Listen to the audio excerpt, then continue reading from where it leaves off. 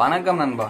நீங்க இந்த சேனலுக்கு புதியவரா இருந்தீங்கன்னா மறக்காம கீழே இருக்கிற சப்ஸ்கிரைப் பட்டனை கிளிக் பண்ணி சப்ஸ்கிரைப் பண்ணிக்கோங்க. அப்பதான் நான் போடுற வீடியோஸ் உடனுக்குடன் நோட்டிபிகேஷன்ஸ் வரும். என்னோட சேனல்ல டெக் ரிலேட்டட் வீடியோஸ் நிறைய போடுவேன். ஸோ அதெல்லாம் மிஸ் பண்ணாம பார்க்கணும்னா மறக்காம போய் சப்ஸ்கிரைப் பட்டனை கிளிக் பண்ணி ஆல் எனேபிள் பண்ணிக்கோங்க. அப்பதான் நான் போடுற வீடியோஸ் உங்களுக்கு வரும். போன வீடியோல ஃப்ரண்ட் எண்டுக்கு தேவையான ஸ்கில்ஸ் பத்தி போட்டிருந்தேன். அந்த வீடியோ இன்னும் பார்க்கலன்னா மேல் ஐகார்ட்லயும் கீழே டிஸ்கிரிப்ஷன் லிங்க் தரேன், மறக்காம போய் பாருங்க. இப்போ பேக்கெண்டுக்கு தேவையான ஸ்கில்ஸ் பத்தி பார்க்கலாம். பேக்கெண்ட்னா என்னன்னு பார்க்கலாம். பேக்கெண்ட்ங்கிறது ஒரு சர்வர் சைட் டெவலப்மெண்ட். நம்ம என்ன வெப்சைட்ல பண்ணாலும் அதை நம்மளால பார்க்க முடியும். அதுக்கு தேவையான ஒன்று தான் பேக்கெண்டு. ஃபார் எக்ஸாம்பிள், நீங்க போய் பிளிப்கார்ட்ல போய் ப்ராடக்ட் நீங்க ஆர்டர் பண்றீங்க அப்படின்னா, நீங்க என்ன ப்ராடக்ட் ஆர்டர் பண்றீங்கிறது நீங்க கொடுத்ததுக்கு அப்புறம் அது போய் ஒரு டேட்டா பேஸ்ல ஸ்டோர் ஆகும். அந்த டேட்டா பேஸை நம்மளால பார்க்க முடியாது. ஆஸ் எ யூசரா நம்மளால பார்க்கவே முடியாது. அதை கிரியேட் பண்ணுவாங்க. அதாவது பிளிப்கார்ட்ல கொடுத்தீங்கன்னா பிளிப்கார்ட் யாரு யூசரோ, ஐ மீன் யாரு கிரியேட்டரோ அவங்களால மட்டும்தான் பார்க்க முடியும். அவங்க பார்த்து ஆக்சஸ் பண்ண முடியும், உங்களால பார்க்க முடியாது. அது சம்திங் டேட்டா பேசஸ்ல நிறைய டேட்டா பேஸ் இருக்கு. அந்த டேட்டா பேசஸ்ல போய் ஸ்டோர் ஆகும். அதை பார்த்து தான் நமக்கு டெலிவரி பண்ணுவாங்க. இதுதான் சிம்பிளா சொல்லலாம். இதுதான் பேக் எண்ட். ஃப்ரண்ட் எண்ட் வந்து அந்த வெப்சைட்டோட ஃப்ரண்ட் பேஜ். பேக் எண்ட் வந்து அதோட நம்ம கொடுக்குற ஆக்டிவிட்டிஸை ஸ்டோர் பண்ணி வைக்கிறதுக்காக யூஸ் பண்றது பேக் எண்ட். வாங்க 4 ஸ்கில்ஸ் பத்தி பார்க்கலாம். ஃபர்ஸ்ட் ஸ்கில்ஸ் வந்து டெவலப்மெண்ட் லாங்குவேஜ் நல்லாவே தெரிஞ்சிருக்கணும். ஏதாவது ஒரு லாங்குவேஜ் தெரிஞ்சிருக்கணும். Java, Python, PHP, .NET, Ruby, இத மாதிரி 5 லாங்குவேஜஸ்ல இருந்து ஏதாவது ஒரு லாங்குவேஜ்ல கண்டிப்பா நீங்க மாஸ்டரா இருந்திருக்கணும். அப்படி இருந்தாதான் உங்களுக்கு கொஞ்சம் நல்லாவே ஈஸியாவே இருக்கும். நம்பர் 2ல பார்க்க போறது டேட்டாபேஸ். டேட்டாபேஸ் பத்தி எல்லா பேக்கெண்ட் டெவலப்பரும் கண்டிப்பா தெரிஞ்சு வச்சிருக்கணும். எதுக்காக அப்படின்னா, நம்மளோட இன்ஃபர்மேஷனை கண்டிப்பா ஏதாவது ஒரு டேட்டாபேஸ்ல தான் ஸ்டோர் பண்ணி வைப்போம். அப்படி ஸ்டோர் பண்ணி வைக்கிறதால தான் நம்மளால அதை போய் ஆக்சஸ் பண்ண முடியும். இதுல நிறைய டேட்டாபேசஸ் இருக்கு.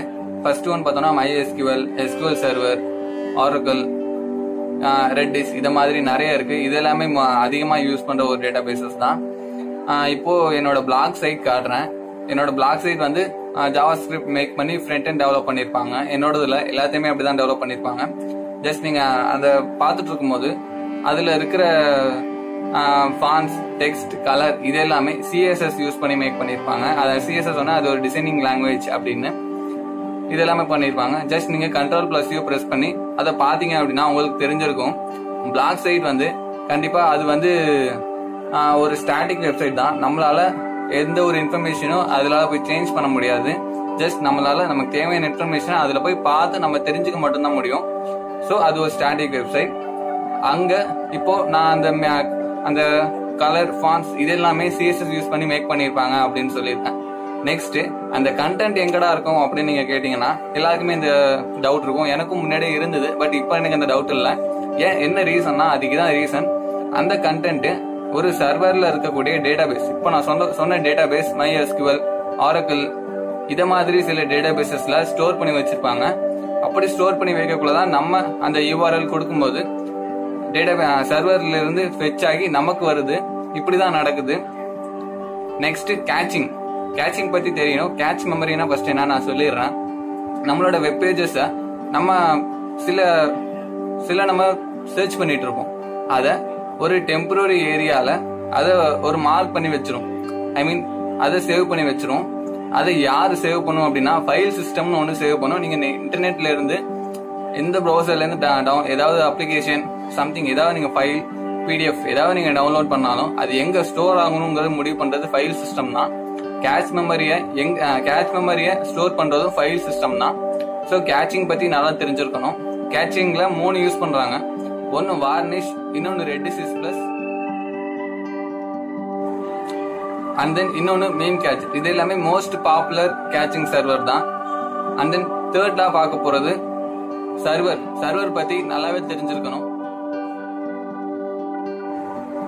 சர்வரை ஹேண்டில் பண்ண தெரிஞ்சிருக்கணும். Apache, NGINX, Microsoft IIS server இது எல்லாமே ஹேண்டில் பண்ண தெரிஞ்சிருக்கணும். அதுக்கு முன்னாடி அதை பத்தி டீடைல் இன்ஃபர்மேஷன்ஸை நீங்க கேதர் பண்ணி லேர்ன் பண்ணிருக்கணும். எல்லா சர்வர் பத்தியும் லேர்ன் பண்ணிருக்கணும். அதை எப்படி ஹேண்டில் பண்றது, அதுல எப்படி கோடிங் இம்ப்ளிமெண்ட் பண்றது, இது எல்லாமே தெரிஞ்சிருக்கணும். அண்ட் தென் லாஸ்டா பார்க்க போறது API, அப்ளிகேஷன் ப்ரோக்ராமிங் இன்டர்ஃபேஸ் அப்படின்னு சொல்லுவாங்க.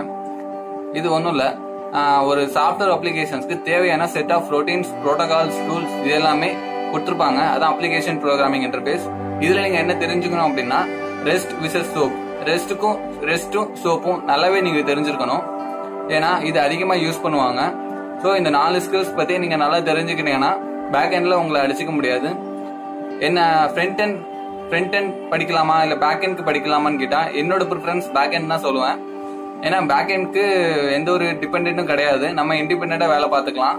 பட் ஆனா ஃப்ரண்ட் எண்டுக்கு ஒருத்தவங்களை டிபெண்ட் பண்ணி தான் இருக்கணும். எல்லா வேலையுமே ஃப்ரண்ட் எண்ட்ல நம்மளால பண்ண முடியாது. அதே மாதிரி ஃப்ரண்ட் எண்டை விட பேக் எண்டுக்கு அதிகமா சேலரி இருக்கு. நான் டிஸ்கிரிப்ஷன்ல கொடுக்குறேன், போய் பாருங்க. இந்த சேனல் உங்களுக்கு பிடிச்சிருந்ததுன்னா லைக் பண்ணுங்க, ஷேர் பண்ணுங்க, சப்ஸ்கிரைப் பண்ணுங்க. அடுத்த வீடியோவில் சந்திக்கலாம்.